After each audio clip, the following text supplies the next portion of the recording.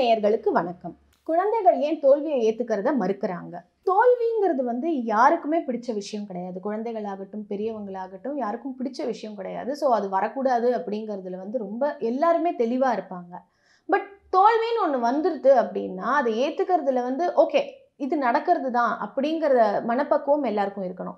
அது இல்லாமல் அதை ஏத்துக்கிறதுக்கு ரொம்ப கஷ்டப்படுறாங்க, சாப்பிடாம இருக்காங்க, அதுக்காக ரொம்ப அழறாங்க, அவங்களால அதை விட்டு வெளியே வர முடியல சாதாரணமா அப்படின்னா கண்டிப்பா இது கவனிக்க வேண்டிய ஒரு விஷயம். ஏன்னா குழந்தைகளால தோல்விகளை ஏத்துக்க முடியல அப்படின்னா அதுக்கு முக்கியமான காரணம் பெற்றோர்கள் தான். நம்ம எப்போதுமே நீ 100 out of 100 தான் வாங்கணும், எப்போதுமே நீ ஃபர்ஸ்ட் ரேங்க் தான் வரணும், 100 out of 100 தான் இருக்கணும், நீ செகண்டோ தேர்டோ வந்துடக்கூடாது அப்படிலாம் நம்ம தான் சொல்லி வளர்க்குறோம் குழந்தைகளை. அதனால அவங்க பின்தங்கினா அவங்களால ஏற்றுக்க முடிய மாட்டேங்குது.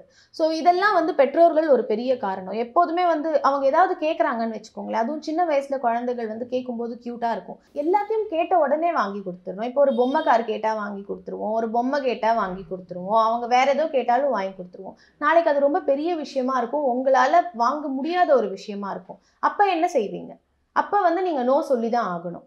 ஆனால் அந்த நோவை ஏற்றுக்கிறதோ அந்த தோல்வியை ஏற்றுக்கிறதோ அந்த குழந்தையால கண்டிப்பாக முடியாது. ஏன்னா நீங்கள் அது வரைக்கும் நோ சொல்லலை, உங்களோட இயலாமையால் நீங்கள் நோ சொல்கிறீங்களே தவிர அதுக்கு முன்னாடி நீங்கள் நோ சொல்லணும்னு நினைக்கவே இல்லை. அந்த குழந்தைக்கு அது தேவையா இல்லையாங்கிறத பற்றி நீங்கள் ஆராயவே இல்லை. அப்படி அந்த குழந்தைய செல்லமாக நம்ம என்ன கேட்டாலும் வாங்கி கொடுத்தாலும் வறுமை தெரியாமல் அதுக்கான இம்பார்ட்டன்ஸ் தெரியாமல் அப்படி வளர்க்கும் போது என்ன ஆகிடும் அப்படின்னா அந்த குழந்தைகள் கட்டாயம் ஒரு காலத்தில் நீங்கள் சொல்ல போகிற நோவை ஏற்றுக்க மாட்டாங்க. அதே மாதிரி எப்போதுமே ஜெயிக்கணும், எப்போதுமே நீ தான் ஃபஸ்ட்டாக இருக்கணும் அப்படின்னு சொல்லி வளர்க்கும் போது கண்டிப்பா அந்த தோல்வியையும் ஏத்துக்க முடியாது. குழந்தைகளுக்கு நம்ம சொல்லிக் கொடுக்க வேண்டிய முக்கியமான விஷயம், நீ போடுற எஃபர்ட் ரொம்ப முக்கியம். ஒரு குழந்தை 60 மார்க் வாங்கிட்டு இருந்த குழந்தை திடீர்னு 70 மார்க் வாங்குறான்னா அது பெரிய அச்சீவ்மெண்ட் கிடையாது. ஏன்னா 60 வாங்கினவங்களோட எஃபர்ட் 10 மார்க்குக்கான எஃபர்ட் தான் 70 வாங்குறது. இதே 15ஓ 20ஓ வாங்கிட்டு இருந்த குழந்தை திடீர்னு ஒரு 50 மார்க் வாங்குறாங்கன்னா அது அச்சீவ்மெண்ட். ஸோ நீங்கள் அப்போ நீங்கள் அங்கே பாராட்ட வேண்டியது அந்த 50 மார்க் வாங்கினா அந்த குழந்தைய, அதுதான் அங்கே அச்சீவ்மெண்ட். அங்கே எஃபர்ட் எவ்வளோ போட்டிருக்காங்கிறத தான் நீங்கள் பாராட்டணும். எல்லாருக்கும் எஃபர்ட் ஒரே மாதிரி கிடையாது. நல்லா படிக்கிற குழந்தை 80 மார்க் வாங்கிட்டு இருந்த குழந்தை திடீர்னு 100 வாங்குறது அச்சீவ்மெண்ட் இல்லை. எப்போதுமே படிக்க முடியாத குழந்தை அங்கே 40ஓ 50ஓ வாங்குறது தான் பெரிய அச்சீவ்மெண்ட். ஸோ எஃபர்ட்டை பாராட்ட ஆரம்பிச்சிட்டோம் அப்படின்னா கண்டிப்பாக தோல்விகள் பெருசாக தெரியாது.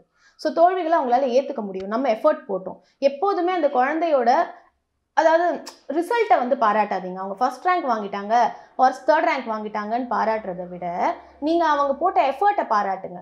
லாஸ்ட் டைம் அவங்களோட ஸ்கோர் இப்படி இருந்திருக்கு, இந்த டைம் அவங்களோட ஸ்கோர் இவ்வளவா அதிகமாக இருக்குது. ஸோ அப்படி இருக்கும்போது அப்போ பாராட்டு அவசியம்.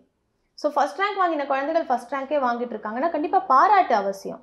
அவங்க போட்ட எஃபர்ட்கான பாராட்டாக இருக்கணுமே தவிர அவங்க வாங்கின ரேங்க்குக்கான பாராட்டாக இருக்கக்கூடாது. அந்த ரேங்கிங் வைஸோ இல்லை அவங்களோட அதாவது இவங்க வாங்கினாங்களா, ஒரு போட்டிக்கு போகிறாங்க, அவங்க ஏதோ ஒரு எக்ஸ்ட்ரா கரிக்குலர் ஆக்டிவிட்டியில் இருக்காங்க, அங்கே போயிட்டு ஒரு பரிசு வாங்கிட்டு வராங்கன்னா அந்த பரிசுக்கான பாராட்டாக இல்லாமல் அதுக்காக அவங்க எவ்வளோ உழைச்சாங்கங்கிறதுக்கான பாராட்டாக தான் இருக்கணும். ஸோ அதுக்கு தான் அவங்க பரிசும் கொடுக்குறாங்க. ஸோ அந்த பரிசை வச்சு நீங்கள் பாராட்டாமல் அதை வச்சு பாராட்டும் போது அந்த குழந்தையால புரிஞ்சுக்க முடியும். ஸோ தோல்வியே அடைஞ்சிட்டாலும் வீட்டில் இருக்கிற உங்களுக்கு தெரியும் அந்த குழந்தை அதுக்காக எவ்வளோ ட்ரை பண்ணினாங்க அப்படின்னு. ஸோ அந்த எஃபர்ட்டை எப்போதுமே பாராட்டாமல் விட்டுறாதீங்க. அப்போ தான் திரும்ப திரும்ப எஃபர்ட் போடணுங்கிற அந்த எண்ணம், அந்த ரெஸ்பான்சிபிலிட்டி அந்த குழந்தைக்கு வரும். அதை தாண்டி நீங்கள் எப்போதும் ரிசல்ட்டை பாராட்டாமல் இருக்கிறதுனால தோல்வியை ஈஸியாக ஏற்றுப்பாங்க. குமுதம் சேனலை சப்ஸ்கிரைப் பண்ணுங்கள், ஷேர் பண்ணுங்கள், லைக் பண்ணுங்கள். உங்களோட கருத்துக்கள் ஏதாவது இருந்தால் கமெண்ட் பாக்ஸில் கமெண்ட் பண்ணுங்கள்.